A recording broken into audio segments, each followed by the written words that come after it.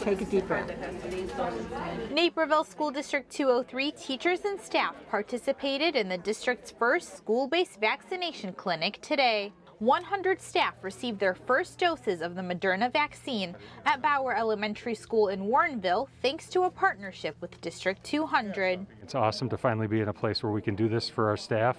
We've had a lot of delay related to just the distribution issues around vaccine in the state of Illinois, but it's wonderful to be able to offer this to the staff that have, sort of ongoingly faced the challenge of trying to find a place.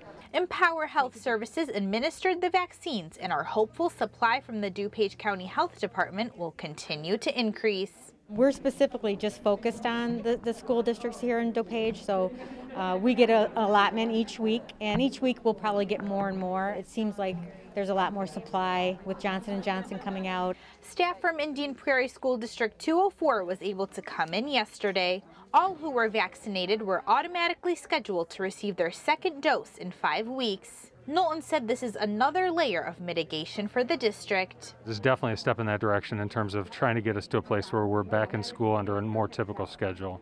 Vaccinations are voluntary, and around 600 to 700 District 203 staff members are on a wait list to receive the COVID-19 vaccine.